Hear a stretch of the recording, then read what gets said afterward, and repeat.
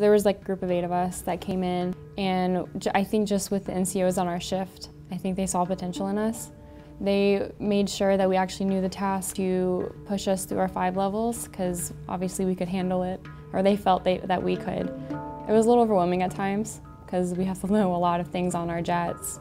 But with the help of the staffs I have, and then just the fellow A1Cs and other senior airmen on my shift, it was easy because everyone was always looking out for each other, and if you have a question, they're going to answer it for you.